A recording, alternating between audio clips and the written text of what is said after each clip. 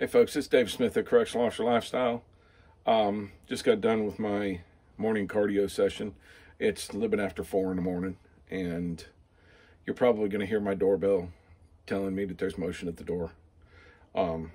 Because it is only 4 o'clock in the morning, we leave that feature enabled so that we can see anything that's going on at the door. We do have a blink doorbell. There it goes right there. We do have a blink doorbell that we can see on our cameras. I've also got a motion-centered camera up here that if I move too much in the next minute or two, it's going to go off and it's going to make an audible alarm and a strobing effect. And I apologize for that. But after the porch pirate got me for a couple of cans of gas, I figured it was time to up my security measures at the house.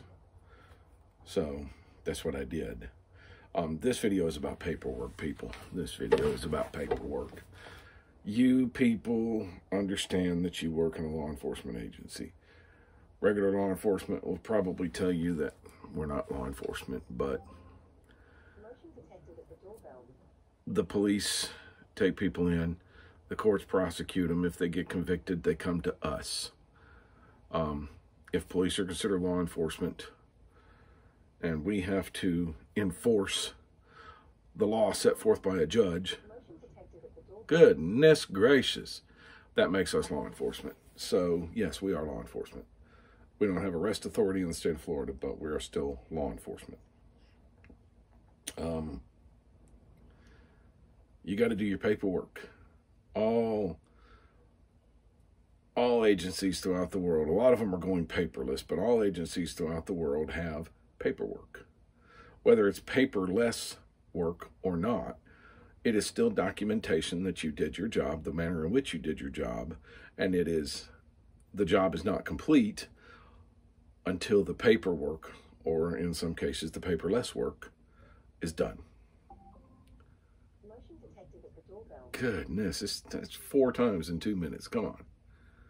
So do your paperwork, people. If you discover contraband, there's evidentiary procedures that you have to go through, but there's also paperwork associated with it.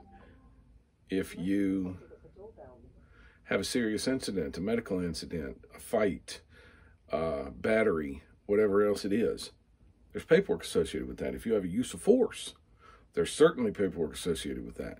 You have to do the paperwork. You have to get it submitted. If you don't submit the paperwork, then whatever the inmate tells the investigators when they investigate the incident, because the inmates are going to bring it up. If they feel that they were wrong, the inmates are going to bring it up. And if all the investigators have is their side of the story, then their side of the story is what happened. Do your paperwork. Let them know what happened from your point of view, okay? My goodness, the job is not done, folks, until the paperwork is done. That's all I have for this video. If you like the video, make sure you hit the like button. You want to see more, hit the subscribe button.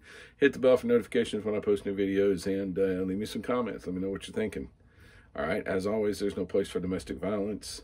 If you know the victim of domestic violence, or you are the victim of domestic violence situation, 1-800-799-SAFE, 1-800-799-7233. That's the domestic violence hotline. The people at the other end of that phone call have the tools, abilities, resources, and are willing to help the victims of domestic violence. If you know the aggressor in a domestic violence situation, please say something to somebody. The worst thing that you can do is nothing. And if you are the victim, or you are the aggressor in a domestic violence situation, there is help for you too. First, you have to understand that you need that help. Second, you have to ask for it.